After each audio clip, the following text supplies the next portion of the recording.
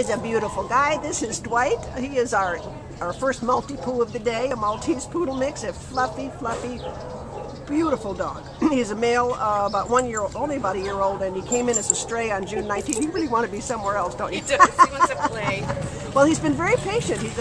Mary's been grooming him, and he's been quiet and sitting attentively and patient. So now he's like, okay, now it's time to play. Go. Tell us about him, Mary.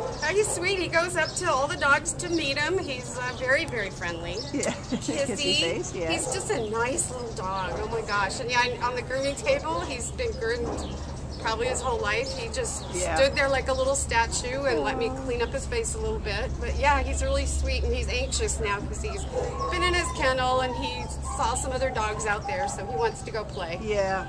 Now he is wearing a collar, with a license number. So if you recognize this dog, if you happen to know his people, please let them know that he's here at the Baldwin Park shelter. But he is available. He's been here for 5 days now, which is the holding period.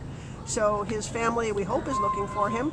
But if they're not here yet, and he needs to get out of here, so we would love it if somebody would fall in love with him. And he's got that beautiful little coal black triangle, the eyes and the nose. He's so pretty. Oh, also I want to mention, I think he's probably housebroken because he did his business as soon as he got out of the kennel, which is a good sign that they're housebroken. Yeah, so a dog like that makes sense that he's housebroken. Yeah. He is so pretty and so sweet and so dear.